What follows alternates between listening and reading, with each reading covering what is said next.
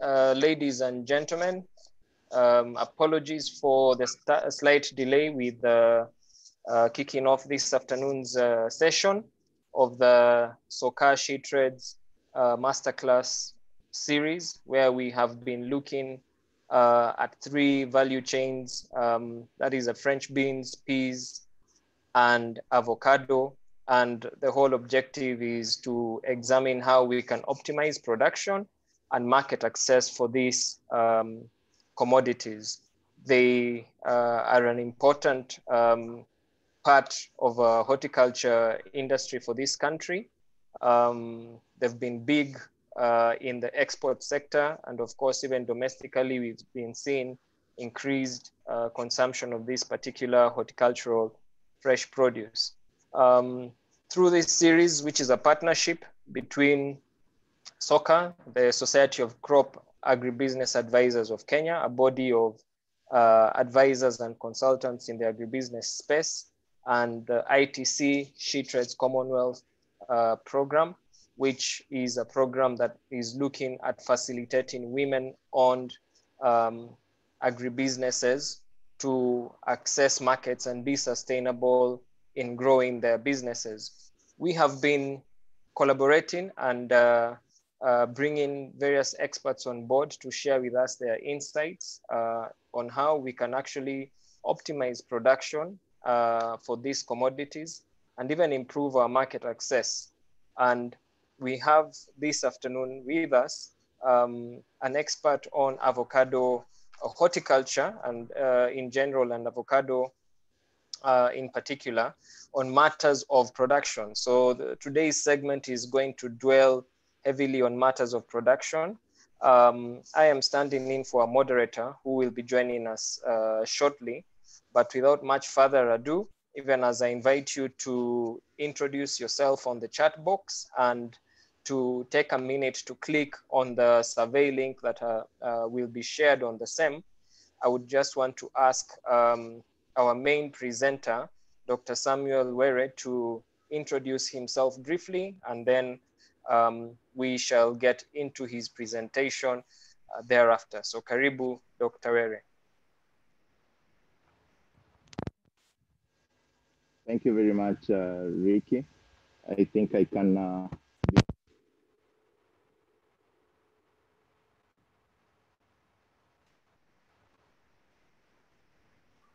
Sorry, Samuel, we seem not to be hearing you.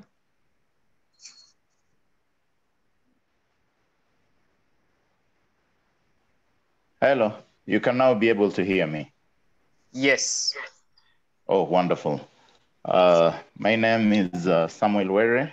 I'm a lecturer at the Jomo Kenyatta University of Agriculture and Technology. And I'm a member of SOCAA. I'm an expert in crop protection, agronomy, as well as in food safety and issues to do with also growing and management of pests in different types of crops. And today we are looking at avocado. And I don't know if Ricky wanted us to continue or to do someone else needs to do an introduction. I think Samuel, we'll let you proceed with the presentation. I think you just need to check that you can share from your end. Try start sharing on your end. I don't know if you've received it. We have the presentation. Yes. You have it? Yeah. Yes. Kindly start sharing. I'll share as we continue. I think my machine has caused a problem with the sharing, but you can start and then I'll continue with yours and then share. I'll let you know when I can be able to share, kindly. Okay, just a minute.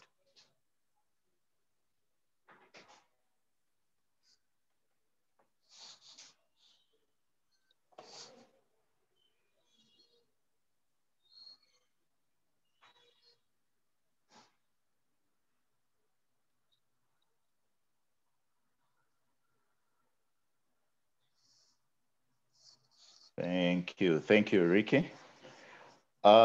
Just to start us off, I would like to go through just a general introduction on avocado.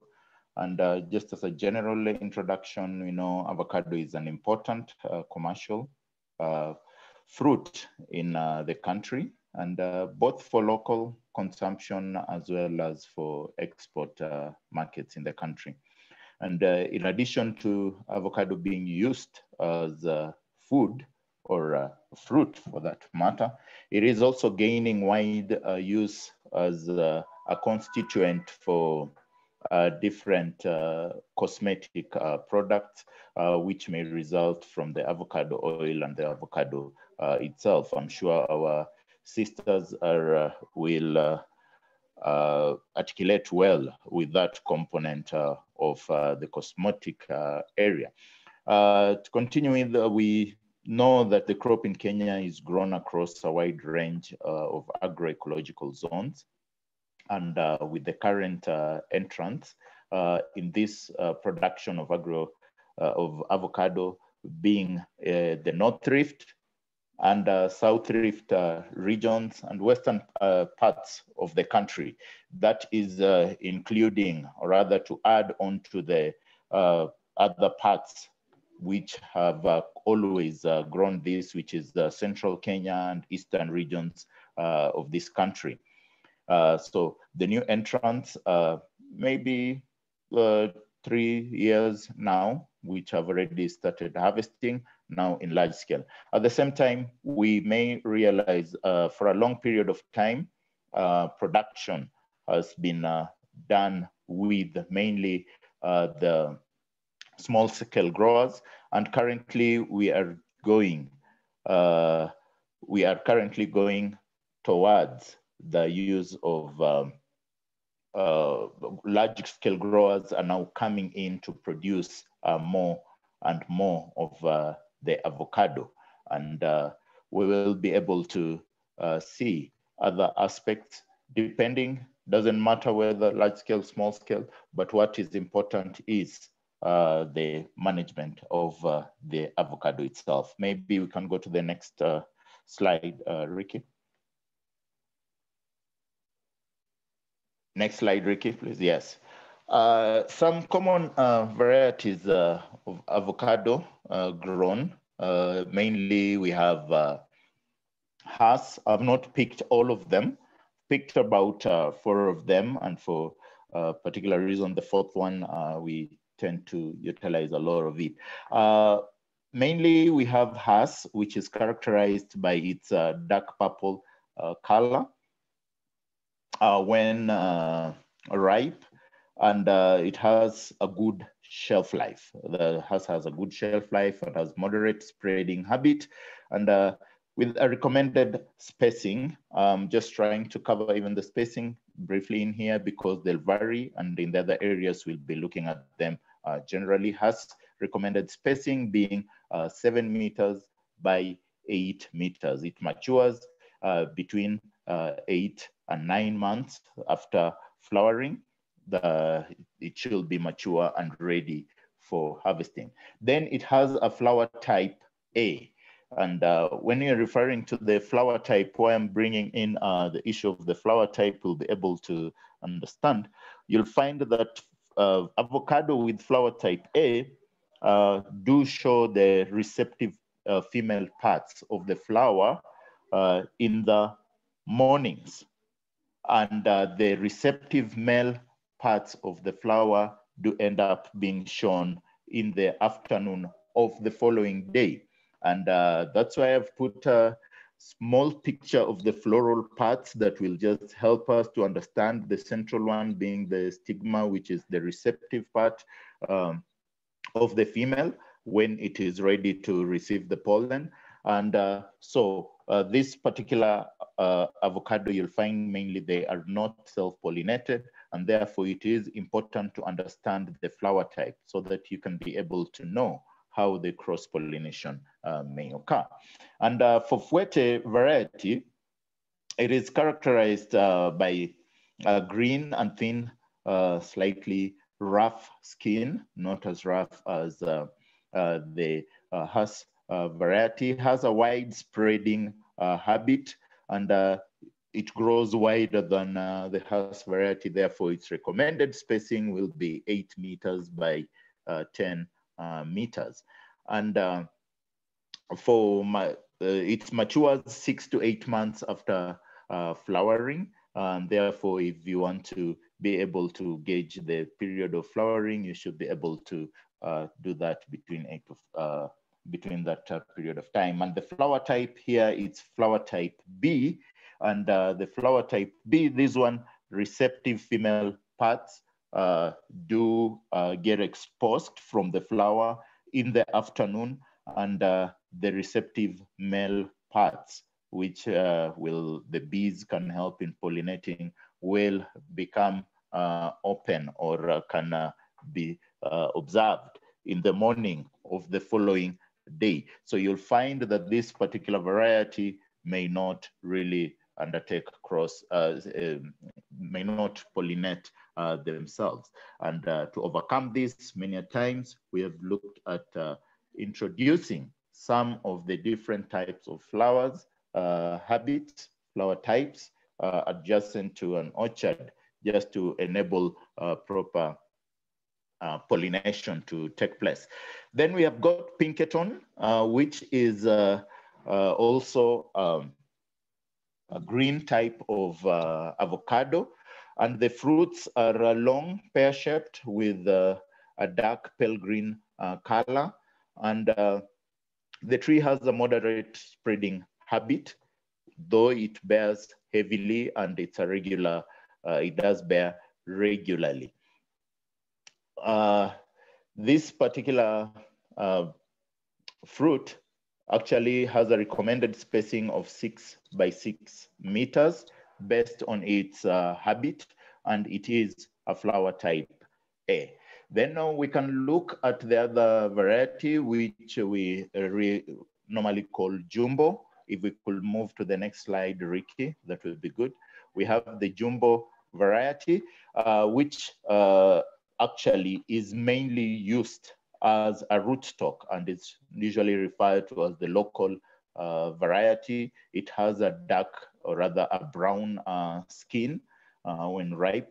And this one is used as a rootstock by many farmers because it has resistance to quite a number of root rot diseases, and therefore it can be able to withstand the different diseases or different abiotic stresses. And it has a green flesh. It is quite mostly marketed, and it has also a very rapid growth, and it requires a spacing of around 8 meters to 10 meters. When we come to the agroecological zones, you'll find that the altitude range for production of avocado is between 1,200 meters to 2,100 meters above sea level.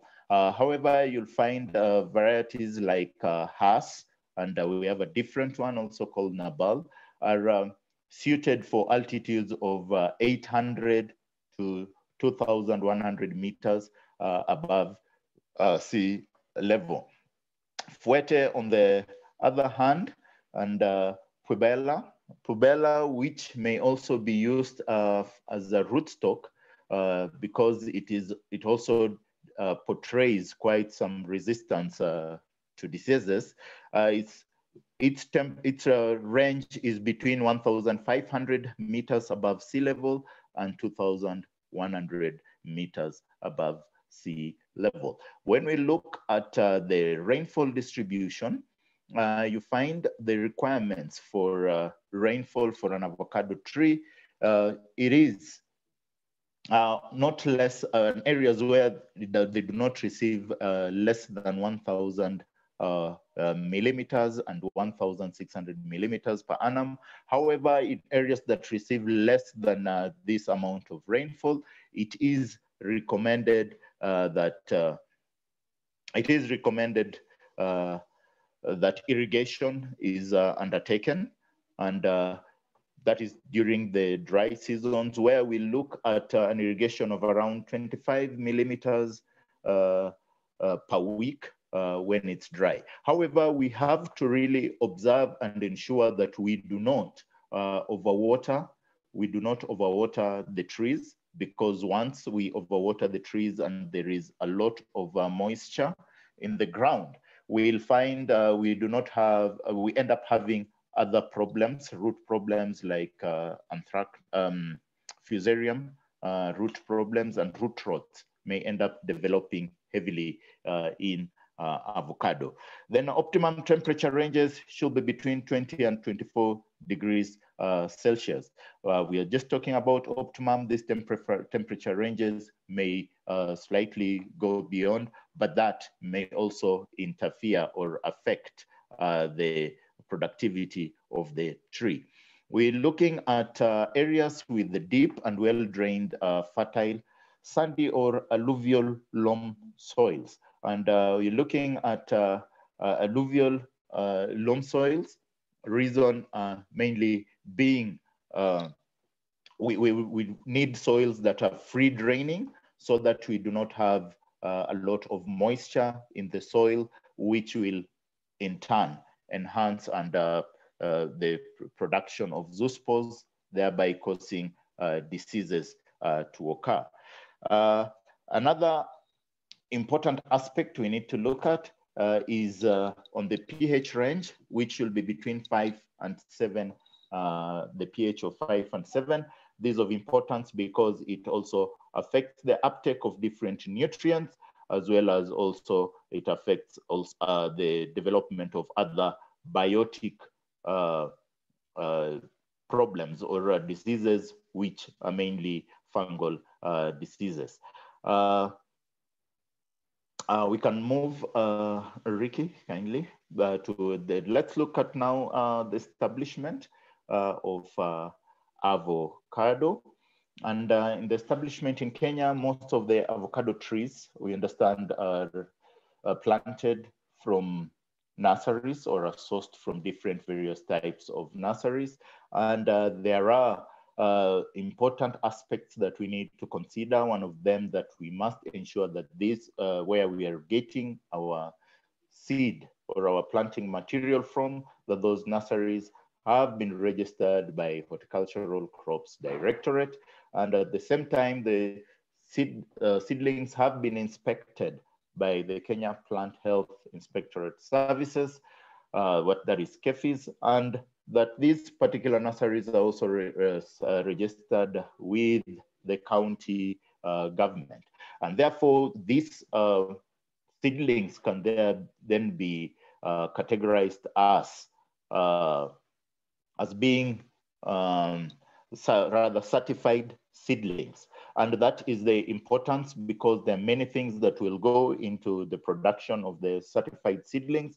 Amongst them, one of them, we are looking at the mother block establishment. And this is just basically for those of us who would want now to establish our own nurseries, to be able to propagate our own seedlings.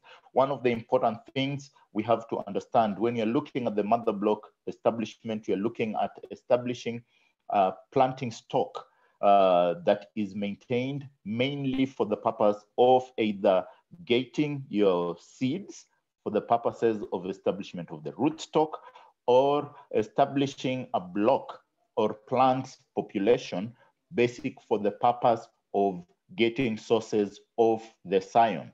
So if you have a well-maintained mother block, then you'll be able to get all these materials to establish a nursery that will then give you certified seedlings that you should be able to use. One of the most important factors that we need to look at when we are establishing a mother block is to ensure that the soil analysis has been undertaken.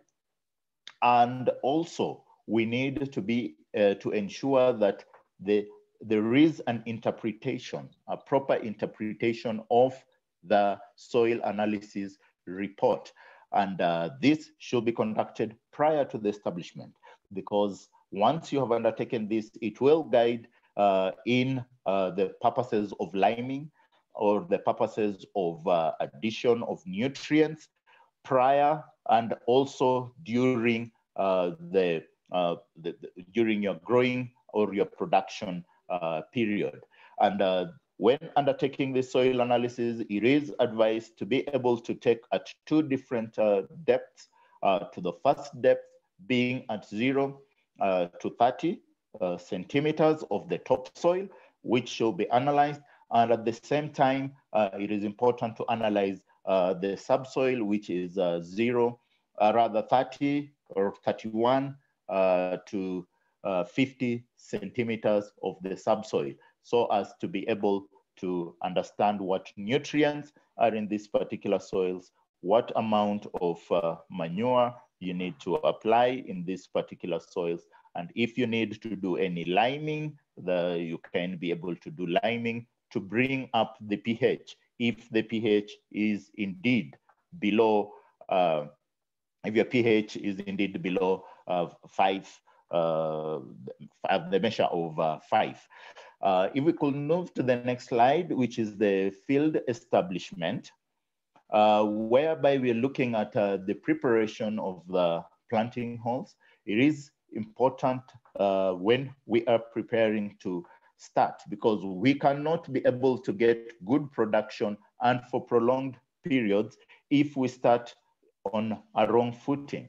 So at the beginning, it is important to ensure that the land is well cleared and well dug deep enough, and you ensure that you remove all the top soil first and dig through in and get holes that are around 2 feet by 2 feet, or holes that are 2 feet in diameter and 2 feet deep.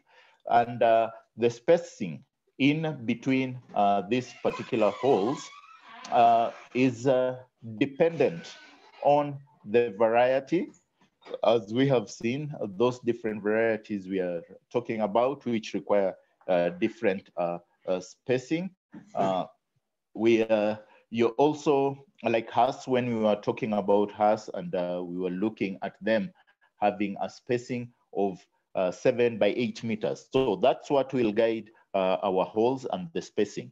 Then the soil fertility is also critical in determining the spacing of your holes, because in areas that you have very fertile soils, it is advisable that you do a wider spacing, just to ensure that the canopy of the different trees do not come to touch or do not close up, because once they close up, they may cause problems with the lighting penetrating into the tree, and that may result into other factors like dampness and other diseases, and also the quality of the fruits may not be good enough. And climatic conditions, what you're referring to, you're just referring to, it's okay, just move forward. What climatic conditions, what we are referring to there, we just referring to when looking at the rainfall, amount of rainfall that is received during different particular periods. And that is with the establishment and how we need to do our holes. And once we've gotten the right media, rather mix of the soil, because we are looking at growing our avocado actually in the ground and not in pots, although there are other methods of growing which include growing in pots. Now, in field management, it is important to ensure aspects such as mulching is undertaken, that is after planting, because this mulch does help in preventing some pests and from growing in the soil or replicating in the soil. Mulching is also important because it reduces the amount of moisture loss, and therefore it is important to ensure that we have undertaken mulching in our crops. Another important aspect we want to look at is the supplemental irrigation in case there is a failure of rainfall. So for supplemental irrigation, we had talked about 25 millimeters required for about a week. But many other people may want to look at how many liters may you need to apply. But we are looking at an approximation of 5 to 20 liters of water. And this is dependent on the size of the seedling or the size of the tree, because a mature tree may require up to 20 liters of supplemental irrigation water. That is in the event the rainfall does fail. That is one area that many people have decided not to really look into, and decided that we are doing rain-fed, and more so because we do not want to go into the issues of water water analysis before we engage in irrigation. Under fertilization, it is important at the beginning, even when you are doing your holes, it's important to look at using some well-decomposted manure. I wouldn't like to limit us to what type of manure we need to take, but it is important that we look at, we know the amount of manure that we are applying. About 1 wheelbarrow is enough, which is equivalent to 15 kilograms in that hole. And I've given us a guide to manure application based on the age of the tree. So the guide is just based on the age of the tree. And looking at it, we're looking at trees at the age of 1 to 3 years. You need to give at least CAN 125 grams, DSP, which is double super phosphate, around 225 grams.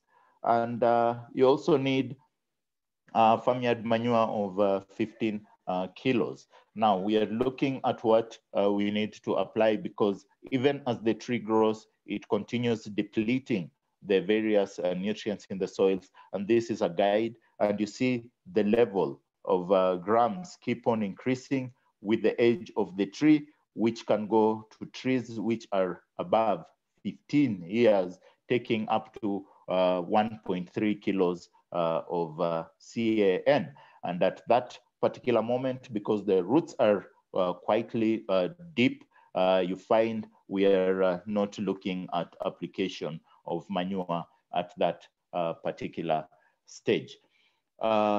When we continue with field management, there is an important aspect in pruning, when we are looking at pruning. And it is important to prune our crops at an early stage, which is just before, which should be before flowering, and upon just after we have completed the harvesting session, and before the crop starts flowering again, it is important to go into pruning once again, because this will help us to produce the tree to produce vegetative parts. From these vegetative parts, that's where you're going to get the shoots that will provide the support for this tree, and proper leaf area that will enable us to get proper crop.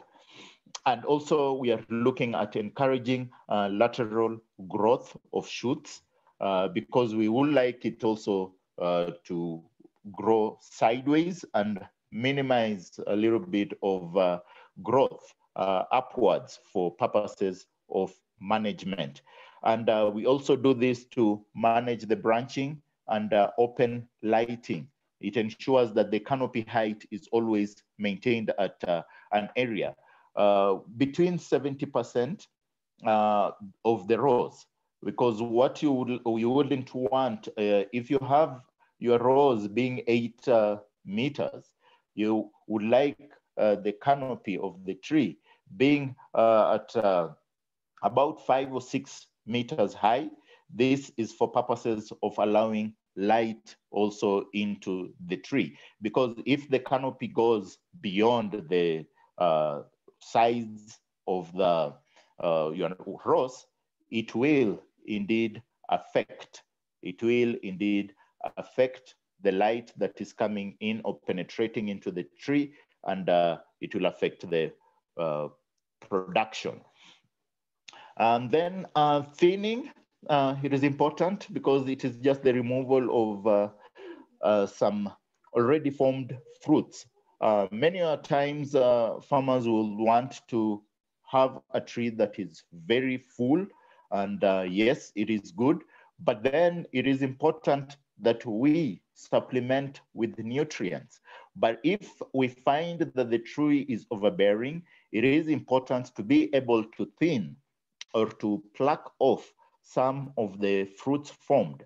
And for this purpose, it is to be able to ensure high quality fruits and not just getting very tiny little fruits. But if we are able to supplement the tree with the nutrients, yes, we can be able to allow the tree to have, rather to bear very heavily. And also, there is another important aspect. We were looking at the trees going beyond 70% of the rows. There is an important aspect that needs to be undertaken, which we refer to stamping. And this stamping is just being able to cut back the trees to about 4 feet height and leaving around 2 feet stubs. And this enables to bring down the tree canopy and enable other management practices to be carried out and other shoots to come up and be able to continue producing. An important aspect that has to be undertaken whenever we are doing stamping or thinning, it is important that after we have done this, we do apply either white, we do apply either copper on those particular areas that we have pruned or thinned for purposes of preventing any infection of the trees. And then weeding is also important because this one helps us to reduce competition. And since we had started mentioning earlier on about aspects of the other aspects about mulching, that one will help us even when it comes to weeding, because what we really need to look at is the canopy size. And kindly, if you could just go back one slide backward, we look at that canopy area we are talking about. Yes. Now, like that tree that we right there. Yes, thank you. That tree we have put over there. It is the area that looks colored. That is right below the edge of the tree, the leaves of that, or rather the edge of the branches of the leaves. And that is the area whereby we are seeing at the roots reaching. The feeding roots are getting to that particular colored, or rather checked ring. So when you're applying fertilizer and other management strategies we are applying, we need not to apply right at the stump area, but we need to do the application the canopy edges, directly below the canopy edges, because the canopy edges instruct us the area where the roots are reaching, the roots that the plant relies on for feeding, for uptake of the nutrients and the moisture. That is the area around which we need to take care of. We may proceed and go to the next slide after the weeds and look at, we can go ahead one more slide. Thank you. After weeds, one ahead. Samuel, maybe yes. If I may interrupt, yes. just to, for purposes of clarification. Yes. I see we are moving to. Yes. So just a few questions we are receiving. So we have two particular questions I just wanted to pose to you. I think the first one is asking about the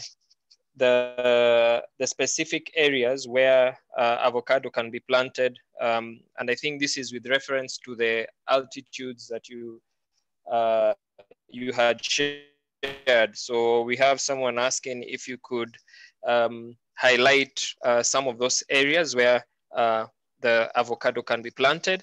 And we also have a question on irrigation.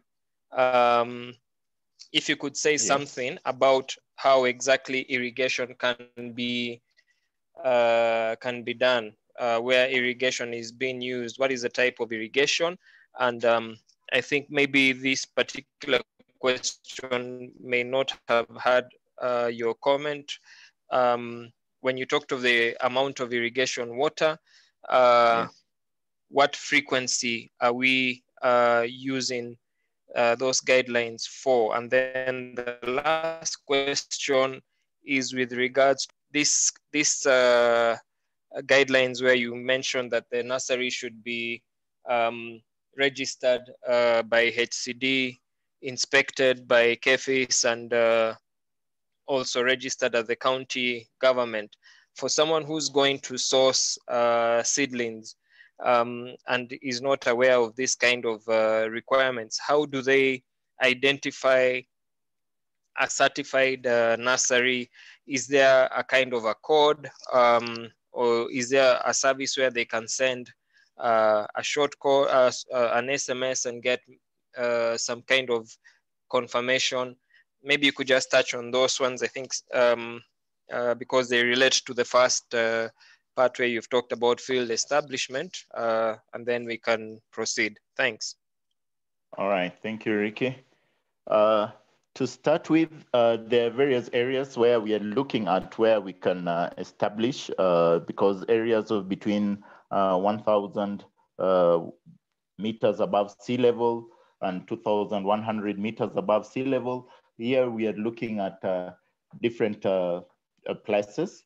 I may not have them at the fingertips, but it is important to know there are some areas which may, I may say, for example, that you can talk about Embu, and Embu has also a great range of variations, because you'll find the places in Embu, like near Runyenjes, they're quite elevated. Avocado do very well in those areas.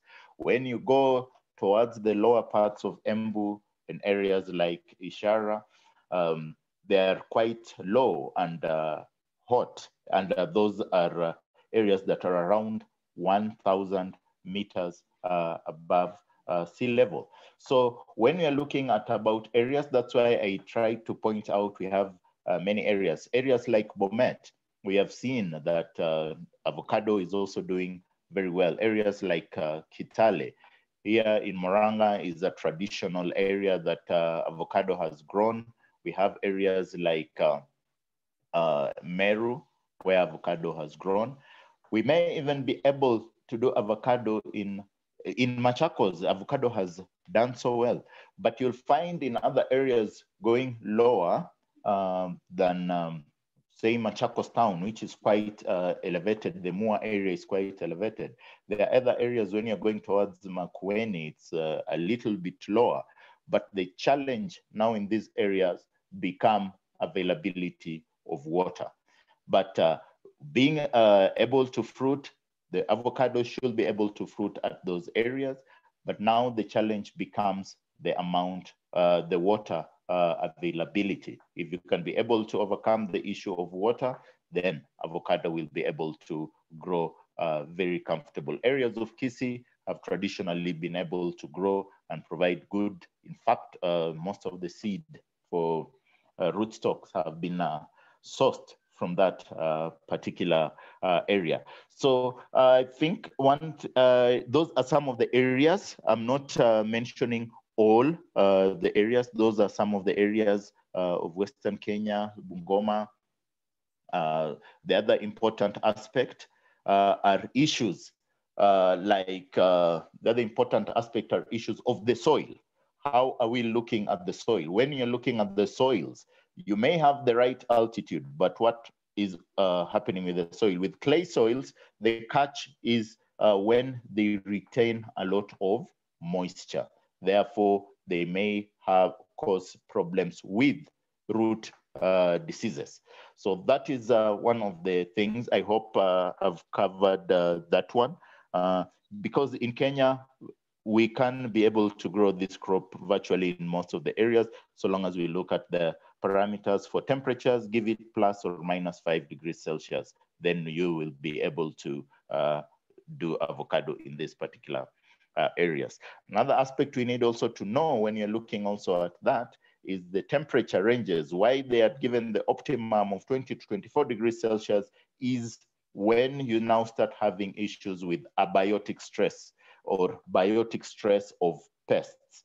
Pests in warm areas, we know pests become much of a problem, and management of pests becomes a bigger problem. So those are aspects that we need to look at when we are trying to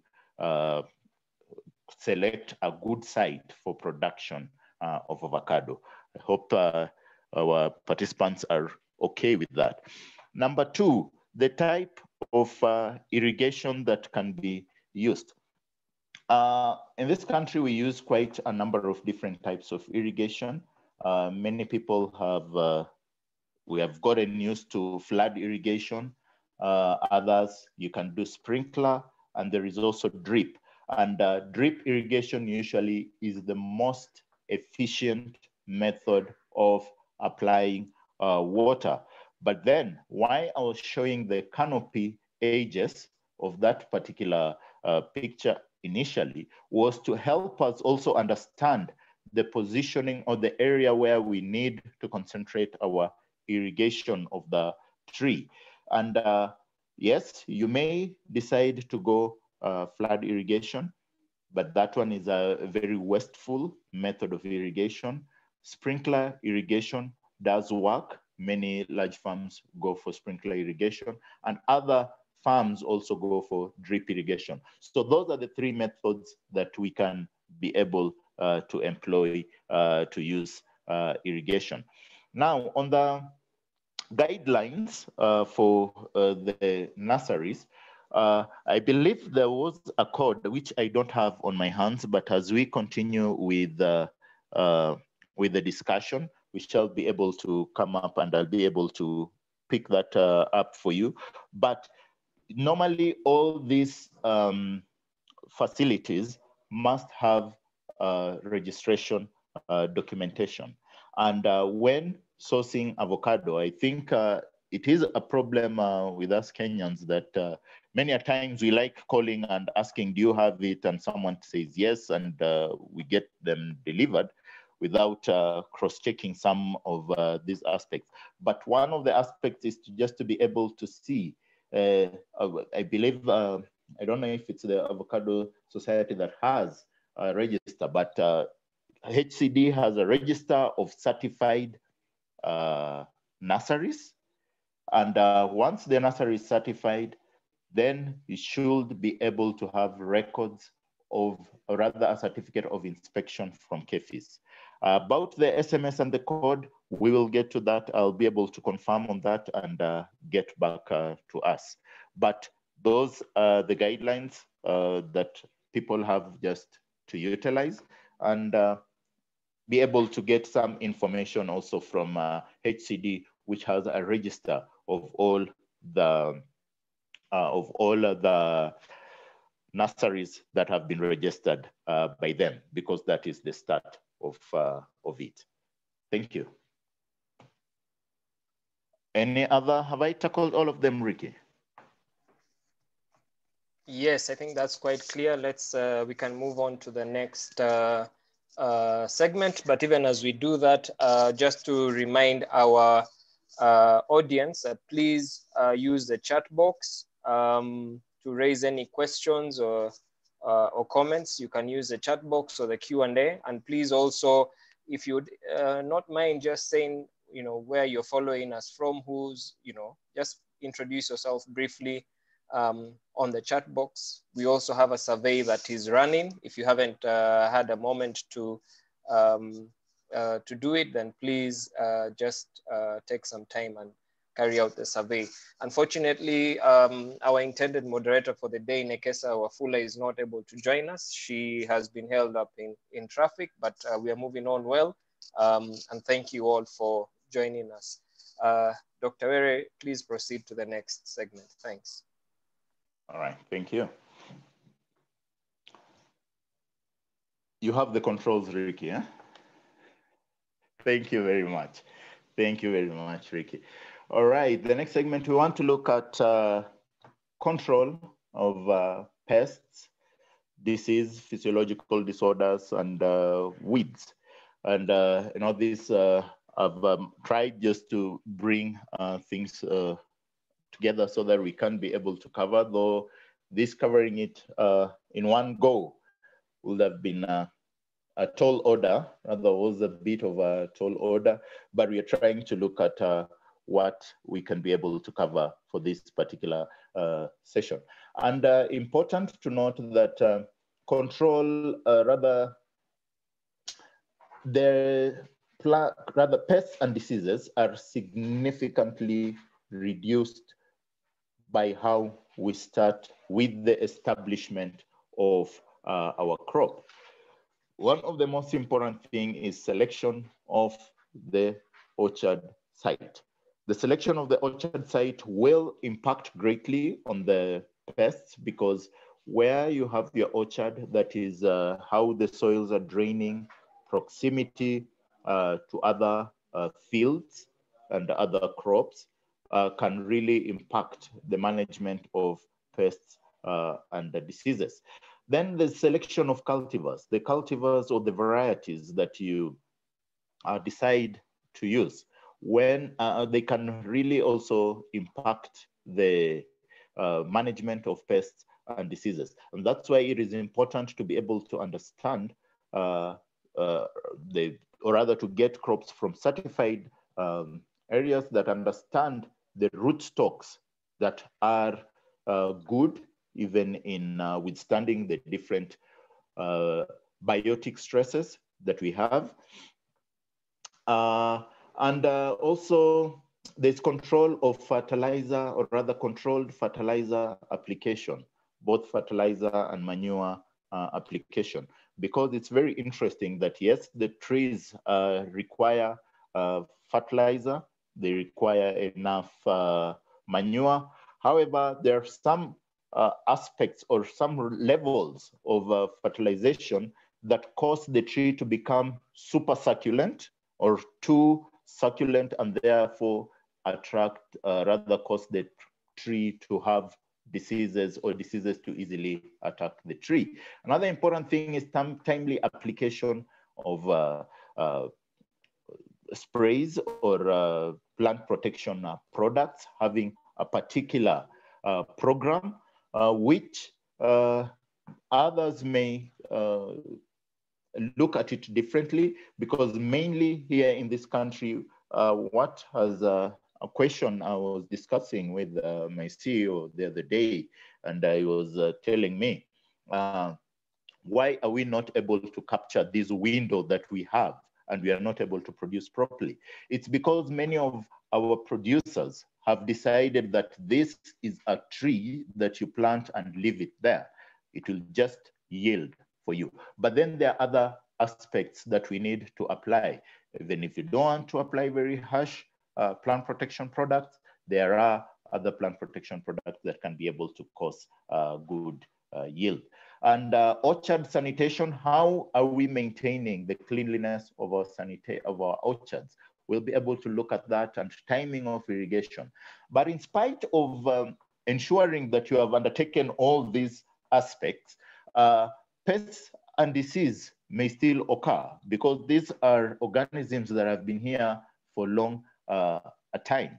And for now, the pests and diseases in avocado that we would like just to touch on this afternoon will include pests like red spider mites, avocado thrips, white flies, fruit flies.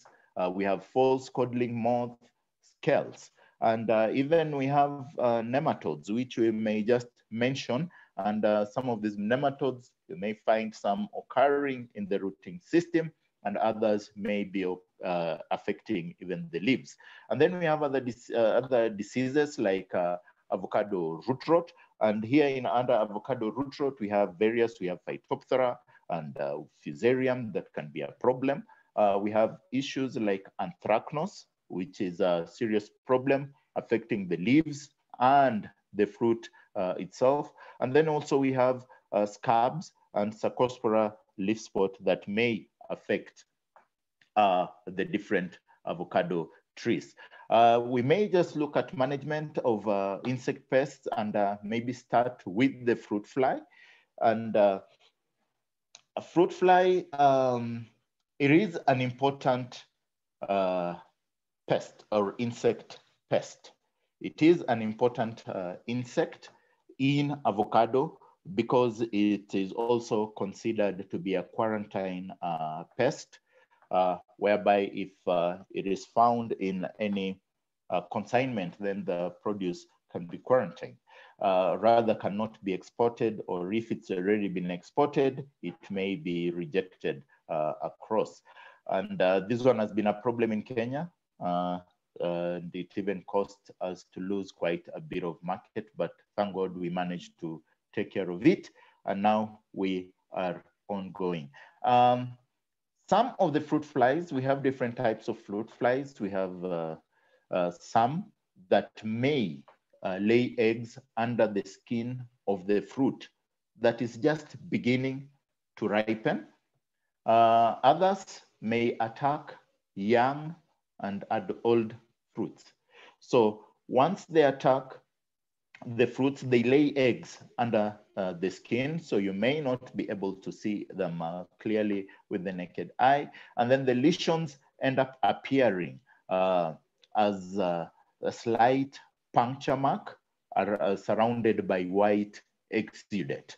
And I've tried to give us an example of that there being the fruit fly, which you can be observing. And if you find some of these, you can be able to understand and take quick management of the same.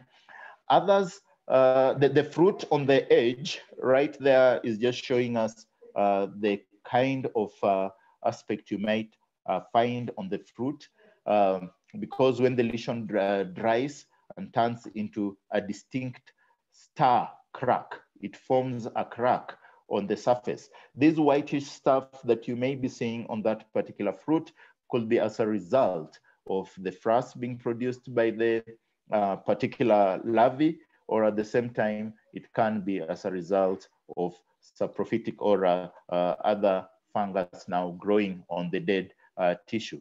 How do we manage the fruit flies in our orchards? We are looking just at the basic methods of managing the fruit flies. One of them being proper orchard sanitation. And this is in combination with other natural enemies.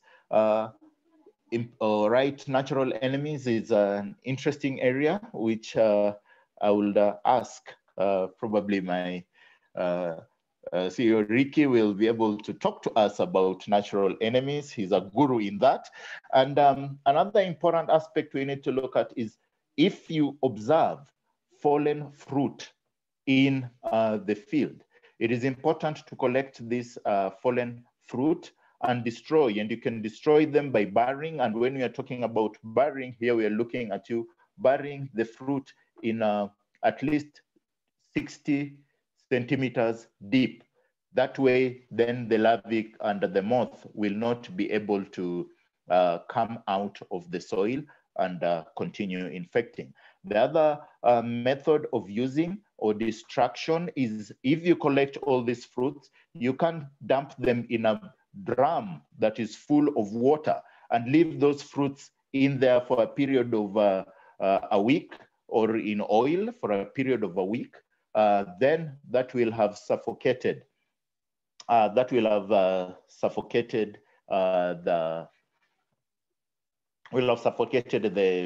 fruit fly. Other aspects, you can burn also those fruits that you collect. So this ensures that our orchards, we observe the sanitation or the hygiene of the orchards. Another aspect is applying baits or fly traps. There are different baits. You can have some glue, some plastics with applied glue on them, and put them around the orchard. So as these insects are flying, they can stick onto these traps, which we'll refer to as sticky traps, whereby you'll just have applied glue on a bright colored material like a yellow plastic. Then you can be able to trap them. Another important aspect is the use of commercial pheromone traps, whereby you can use things like methyl eugenol, or in other words, called Bactrolua. And for Bactrolua, you require 20 traps per acre. So you're looking at having 20 traps. If you're looking at having, based on your spacing, you're looking at having 80 to 100 trees per acre. So 20 traps for 80 to 100 trips. It is important also to practice monitoring. And another way of using traps, there is a good way of just observing to understand if you've got fruit flies in your field, is just having a bottle and make some holes and pour in some vinegar and some liquid soap. And this can be able to attract fruit flies if they're within the area. And when you monitor those particular traps, you can be able to know if you need to utilize commercial traps like methyl eugenol, which is a pheromone trap. It attracts all the males, and this helps in that the females will lay eggs that are not viable, and therefore it protects the avocado fruit. Another aspect we need to look at next is the scales. And for the scales, we have two types of scales. I've put some names so that we can be able just to look at them, not to help us bite our tongue. So we have this coccus species is one of the scales that is a soft-bodied scale. And the importance of this soft-bodied scale is it causes damage by also producing a lot of honeydew, a lot of substance. As it feeds, it excretes a liquid that covers the avocado.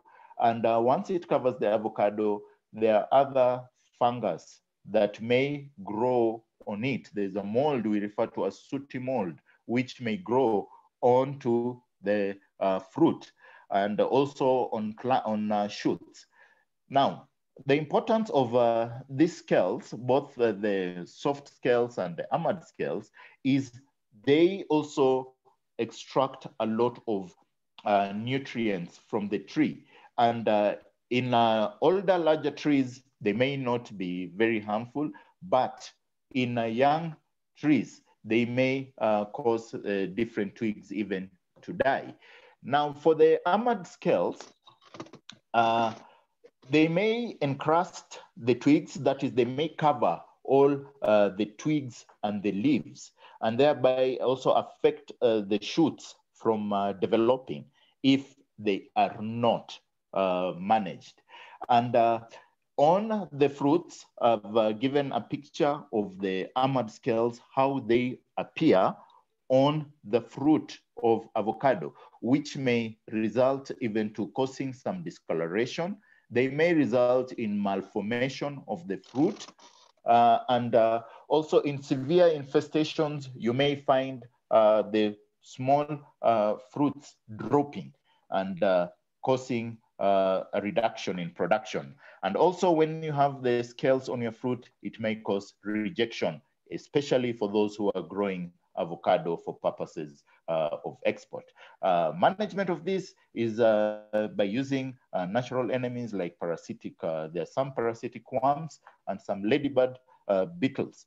Many people don't like seeing ladybird beetles, these ones that look dotted, but it is important to be able to understand which is the beneficial ladybird to those other ladybirds that or the other beetles, which are pests. So it is important to be able to get to understand which are the beneficial bugs that we are utilizing. And then it is important when you're using natural enemies, you avoid the use of broad spectrum pesticides.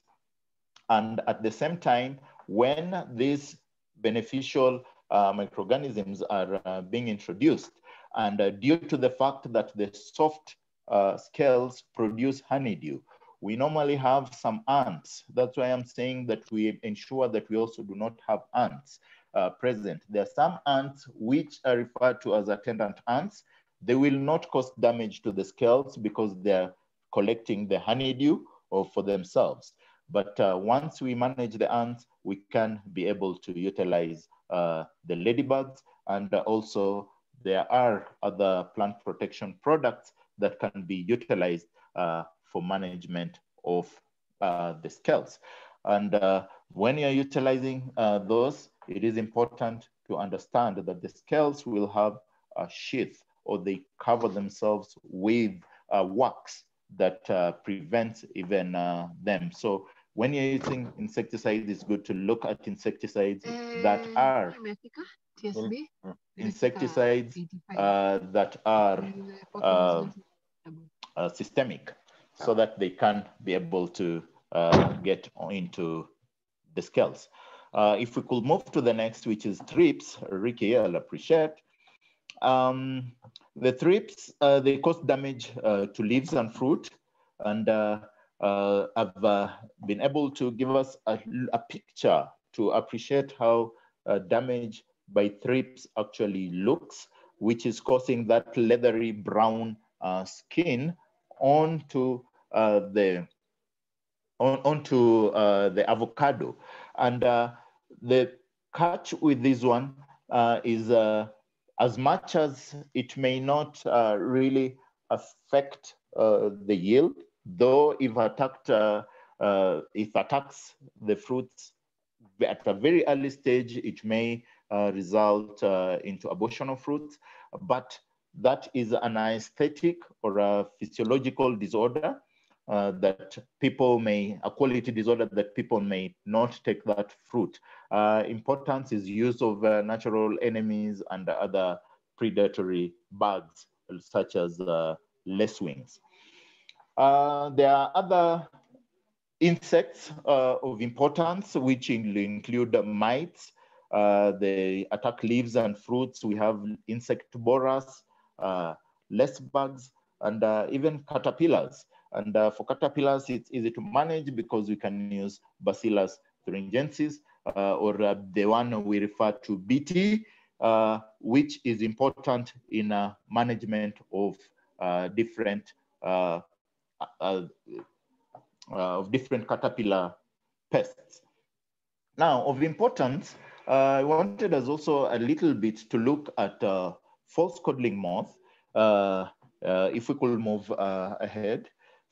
Thank you, there is okay. False codling moth is an emerging pest of avocado, and it has been observed to spread in quite a number of crops.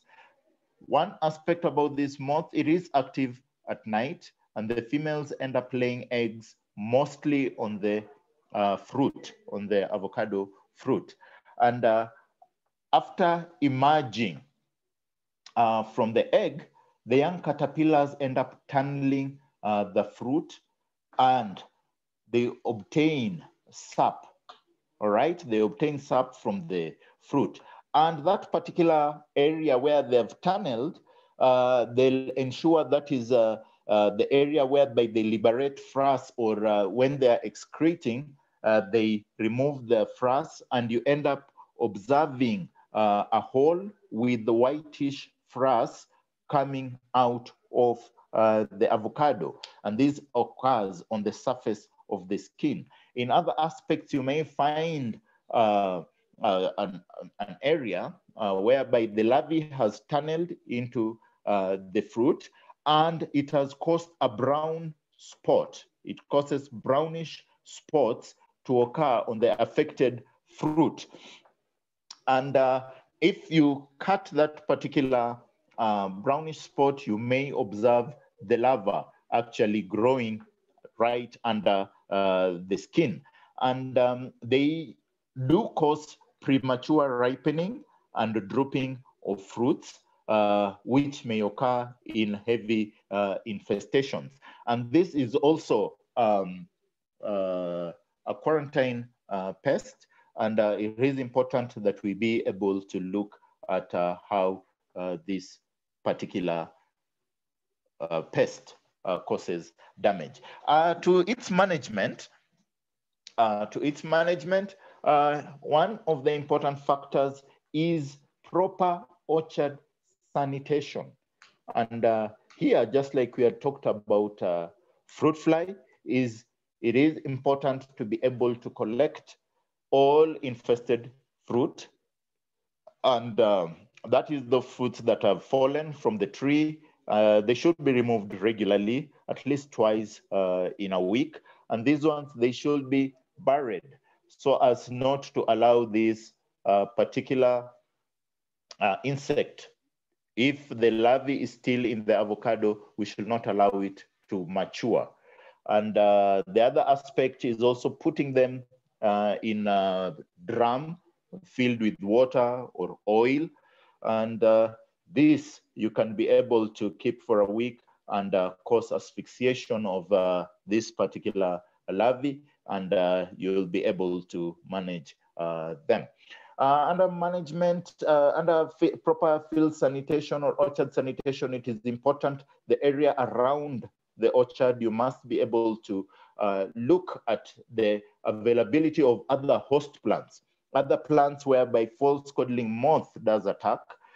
These include plants like citrus, even cotton, maize, castor, and even tea. These are crops whereby the false codling moth can actually harbor.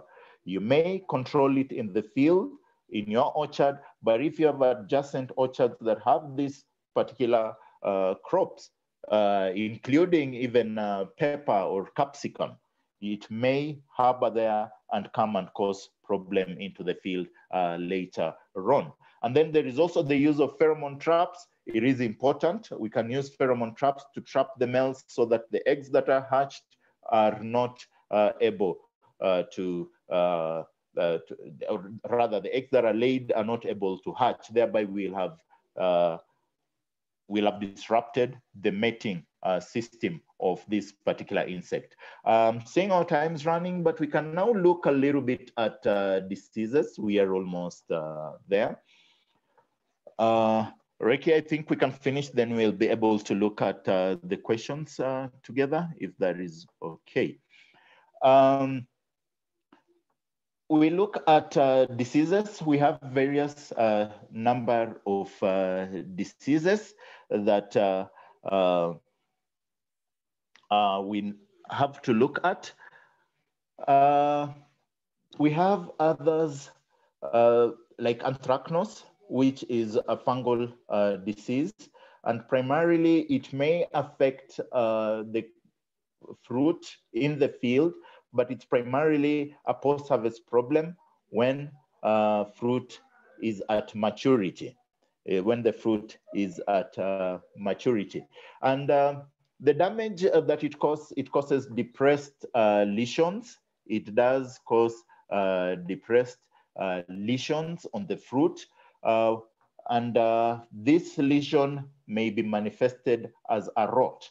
And the lesion, to be able to differentiate this lesion from the other brown coloration we observed with the false codling moth, you'll find these lesions of anthracnose are a bit sunken. They are a bit depressed.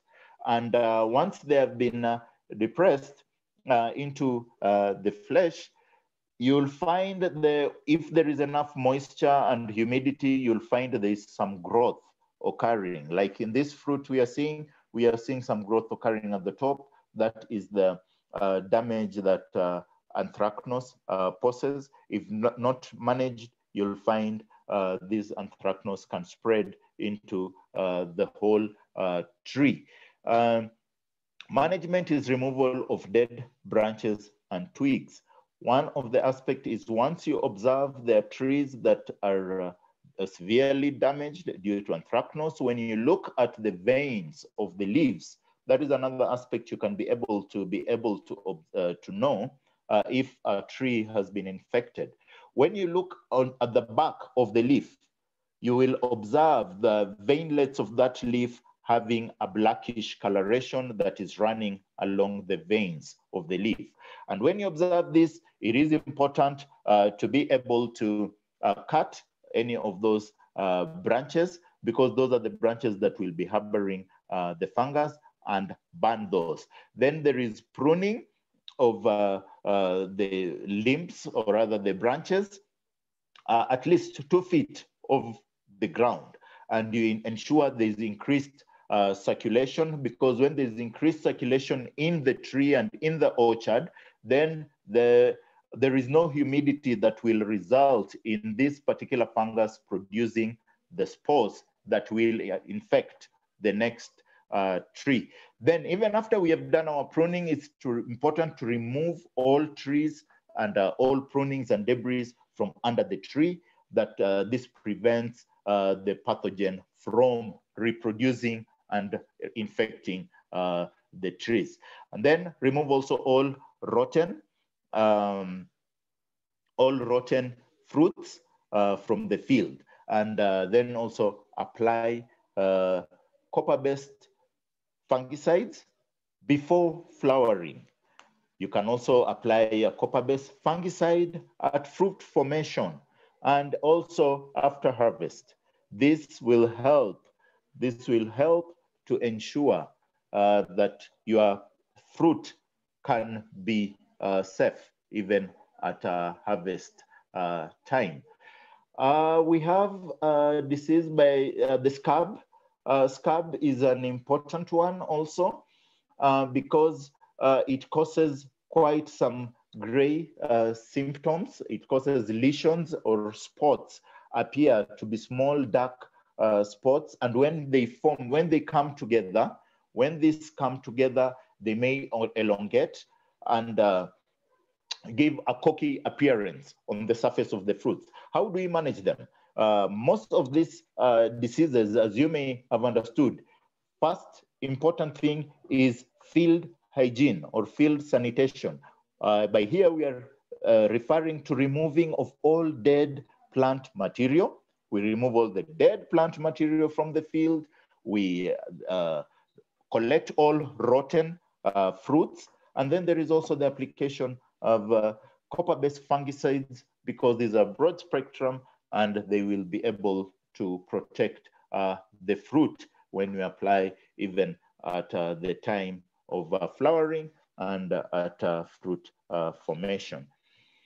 Another important aspect is that of Cercospora leaf spot, primarily being a disease, a problem of inequality. And this one will find Cercospora affecting the roots both in the field, and also it may continue occurring if the fruit is still in storage. Now you'll find there's a lesion that will appear, or a spot that will appear as a small light yellow spot on the fruits and leaf surfaces. But as it continues, those cells will die, and you find a dry-like rot or a dry-like lesion on a fruit with cracked aspects, which have been able just to bring. And still management here, we are looking at field sanitation and also application of copper-based fungicides. Then finally, we have other fungal diseases that are important in the field, and they end up being revealed during storage. Anthracnose is one of them, which we have mentioned earlier. And the other important one is the stem end rot. And the stem end rot is caused by fungus. And this one it affects the plant due to our management in the field, how we are harvesting, and it may result in rot spreading rapidly to the rest of the fruit. The small pale brown spots may appear initially in the stem zone of that particular fruit. And once they have entered into the fruit, it ends up rapidly spreading in the fruit and thereby causing the pulp to be infected in the fruit. So these are aspects that have to be taken care of. Another important aspect was that one of Fusarium root rot and Phytophthora root rot. And these ones are very serious in areas where there is a lot of moisture, because the moisture causes the spores to move rapidly fast. One of the important aspects is, first of all, to start ensuring there's drainage in the field that will help to curtail any spread of the zoospores. And then there is also the application of chemicals that will help in management of the root rot. There are some areas which we can drench phosphorus, which can help us manage the root rots. And in other areas, the drenching is in small fruit trees, but in really grown trees and they're having these problems, there are those phosphorus that can be injected actually in the back just to help these particular crops heal. I think I wanted to tackle that for today, and maybe when we'll be looking at issues of marketing, that's when we look at other post-harvest diseases that do impact that value chain of market access. Thank you very much. That's it for today. Thanks, Ricky.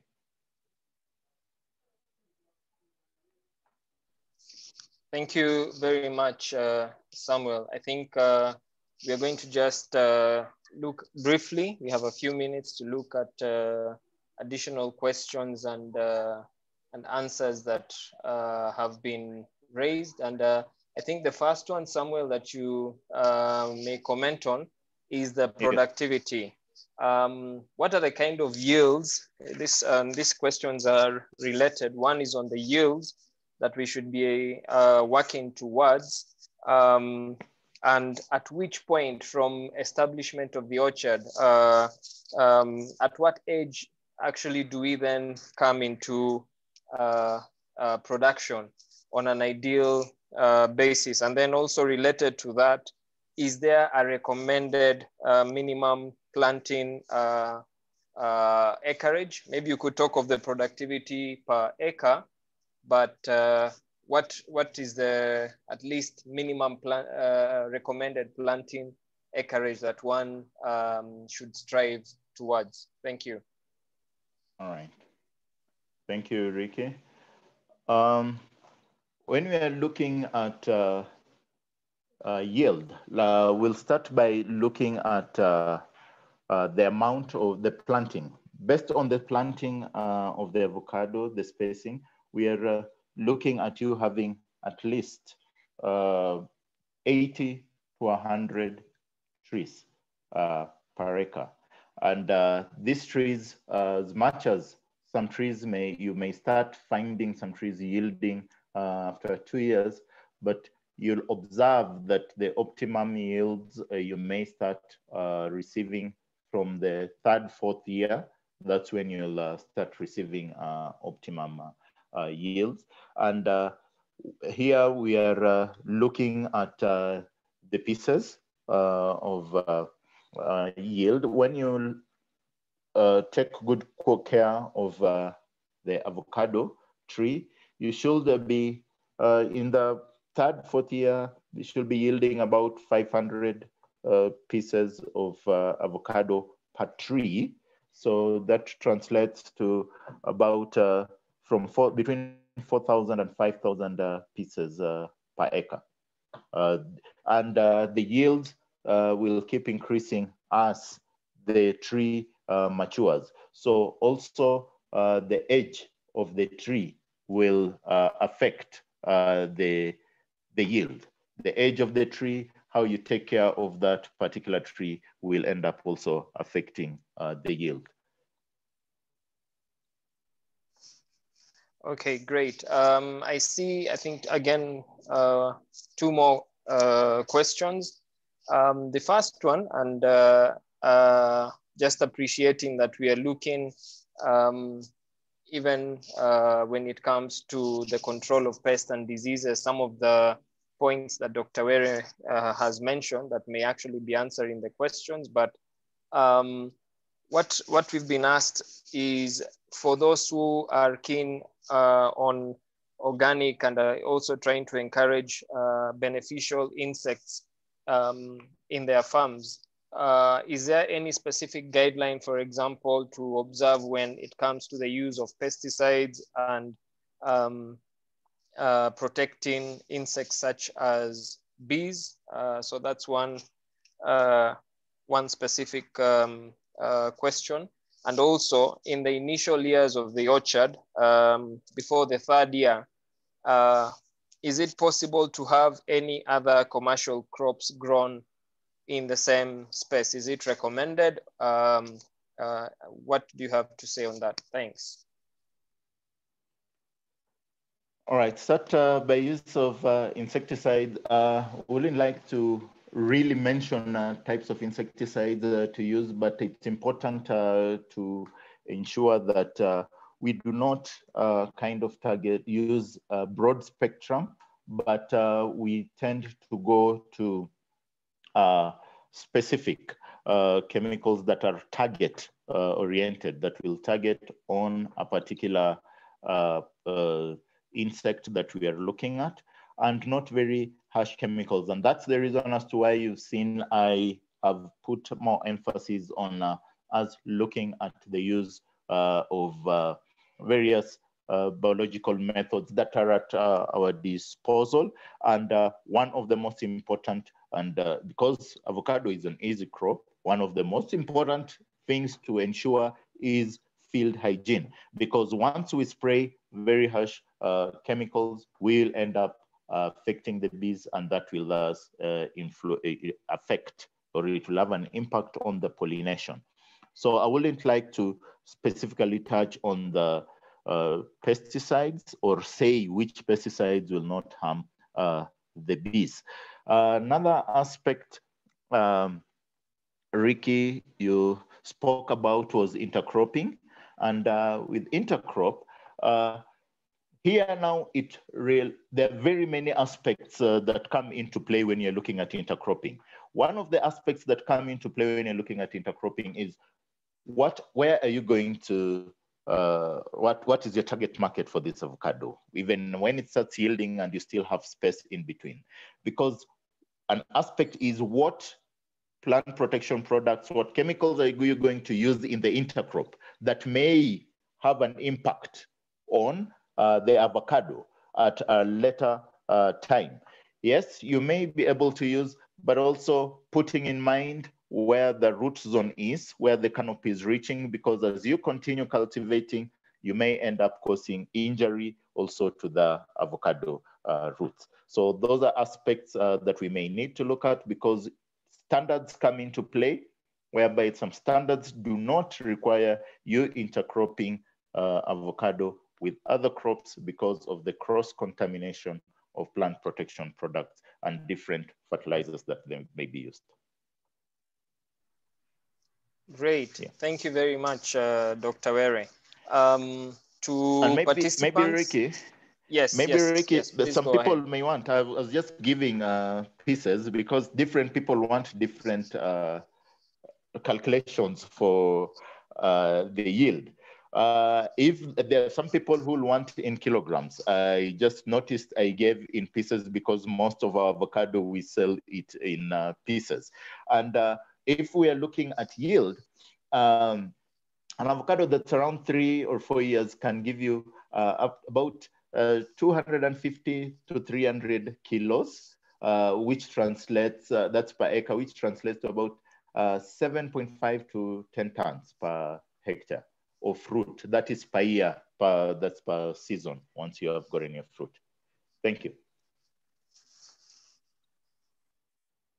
Thank you very much, Dr. Ere. So to our audience, we've been following the questions. You know, we have some, we've had some questions coming from the audience on Facebook, but also from those who have been actively participating on this particular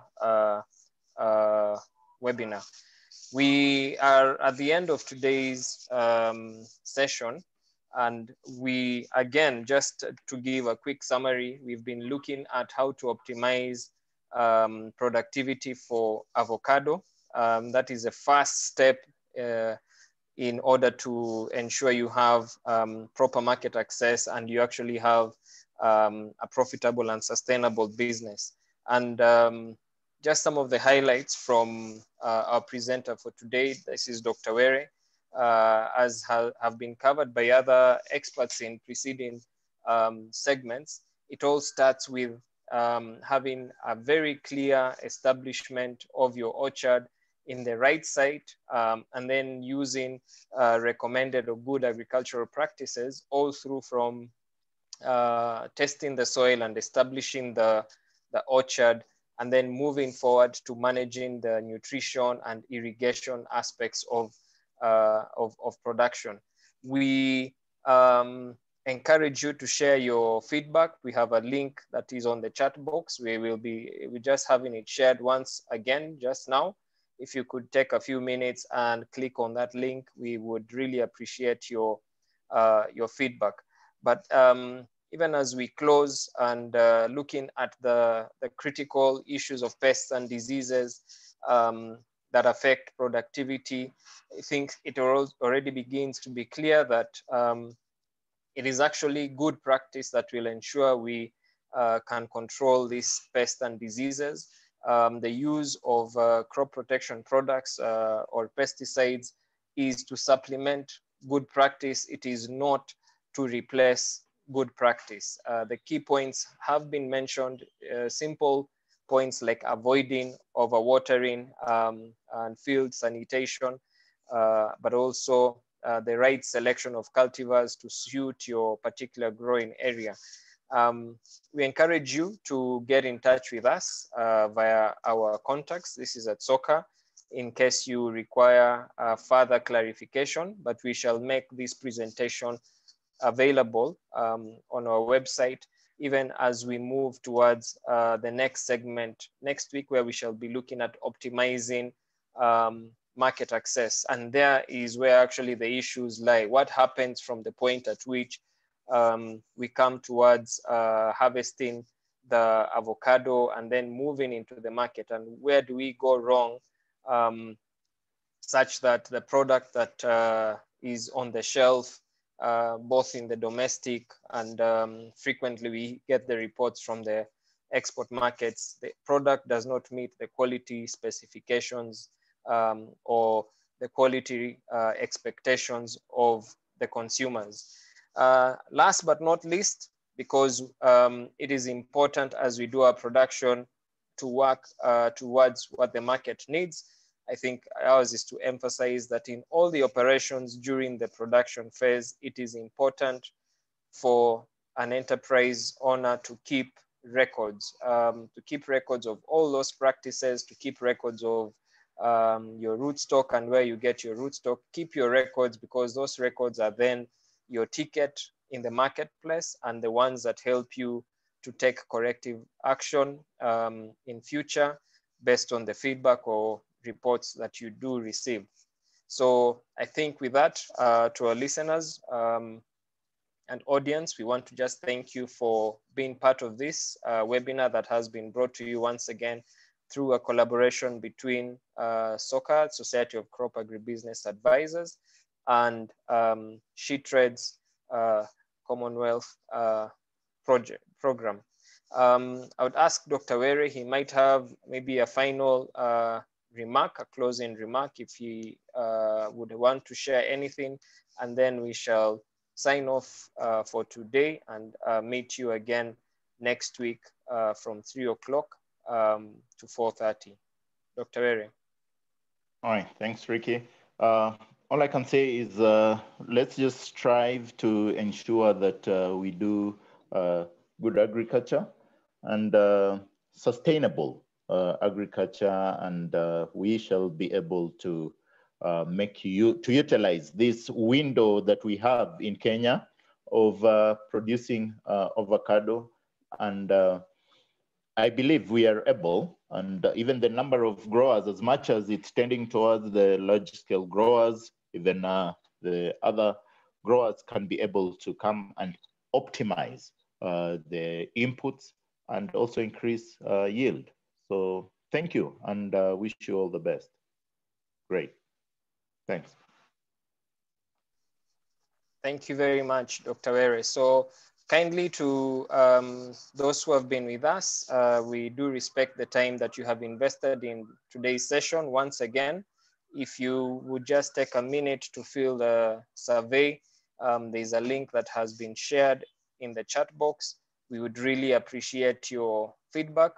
Otherwise, we look forward to engaging with you when we come to now discussing how to optimize market access, how to deal with the post-harvest challenges that bring down the quality. And within that session, we will have, in addition to Dr. Were, some of the key participants in the market focused side of the avocado value chain. So thank you once again for your participation. We wish you all a good evening. Kindly do visit www.SOCAA.or.ke and you will be able to access a recording of this particular webinar, which is actually on our YouTube channel. Kindly visit that, and we do hope to interact with you once again next week. Thank you very much.